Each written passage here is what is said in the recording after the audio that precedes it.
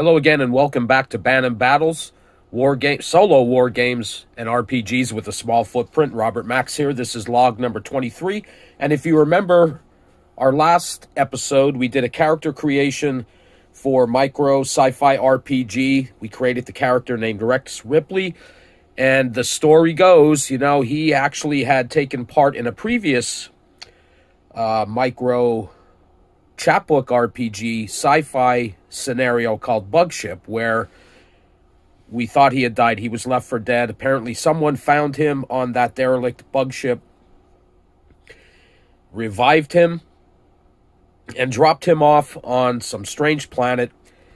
He didn't know how he got there, but he woke up, like out in a prairie, with a phase sword as a melee weapon, a stun gun as his ranged weapon, some trivium gauntlets, a can of beer, and a granola bar. And that's where we left off. We had rolled up the character. He ended up being a pilot, which gave him proficiency in dexterity, and he had leadership skills. And that's really all we knew about him. So Rex wakes up, like I said, in this prairie, on this strange planet. It's a class 1 planet. He's able to breathe, so it's life-sustaining for him. And you have to excuse me for my congestion. I have a cold or possibly allergies. I'm not sure. I tested myself this morning for COVID. It was negative. I did have COVID back in the fall last year around Thanksgiving. This doesn't feel anything like it. But anyway, I apologize for my voice. Okay, so anyhow, where we picked up in the second session, Rex wakes up in this prairie, this class 1 planet, and he sees a downed starship in the near distance, and beyond that, some sort of settlement. So he's heading towards the settlement, but decides to stop at this downed starship. Now, unbeknownst to him, this starship is occupied by a bunch of abominations. And we rolled that up, in the tables for the game. So he approaches this derelict starship, this downed starship, and we can see on the hull that it's named Intervention. We don't see any nationality. It's not USS or anything like that. If it is, he can't see it. So he enters this starship, and and as you can see, it's not a very long trip here. We only got 3 rooms. So he enters this starship, and this entry room appears to be some sort of maybe loading dock. So he's near the back of the ship. This room ended up having 3 doors. This one was open, so he was able to go through there. And he comes into this first room and encounters right off the bat a giant acidic flesh cube, that has, I think, 9 life points. And, even with his proficiency in dexterity, I'll tell you what, Rex just didn't have any luck. And, just in any of these roll and write RPG-style games, you got to have some luck. And he rarely got to conduct any ranged combat. I had a lot of 6s, which are automatic failures. I had other rolls because, that giant acidic flesh cube, I have to refer to the book for this.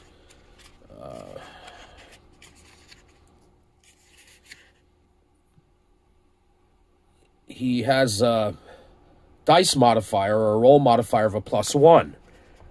So, he was adding 1 to all these rolls. I didn't have... It just didn't work out for Rex. He eventually did defeat the giant acidic flesh cube, but it left him with hardly any life. He ate his granola bar to give him a few... you get to roll a 1d3, and he got 3 life points. 3 life points added to the few he had left. And he then entered into the second room, which contained a mass of eyes. There were 4 of them, and each one of those had 7 life points. Well, needless to say, Rex didn't survive. He died here in this second room, and I think this time he's gone for good. I don't think we could resurrect him again. This game, and, Noah Patterson, it's no secret. He says, it's a brutal game, and it is brutal. You need a lot of luck. I think the next time I play it, I'm going to use the easier rules, where you get to, I guess you get 9 points to divide up amongst your statistics instead of 7. And I think I'm going to try that next time. So, next time, sometime down the road, we're going to hit this game again. I'm going to use the easier rules. And Rex is gone. But he has a sister named Roz Ripley. And she's going to be investigating to find out what happened to Rex. And she'll eventually end up on this planet. She'll find out how he got here. And she's going to go looking for him or see if she can find out any information. And if she can survive, we'll continue the adventures with her.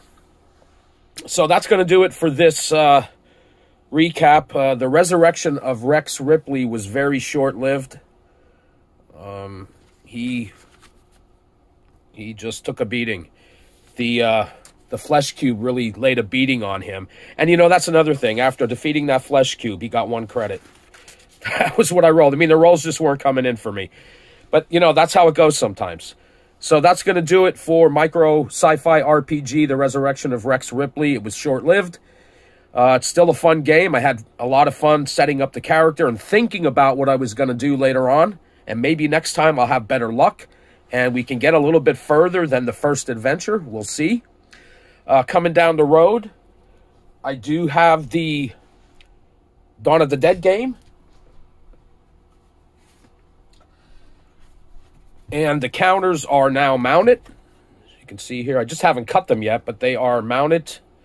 And we're going to get to that game coming up next. And also the introduction of the BBAFL, the Bantam Battles American Football League, also known as the Baffle.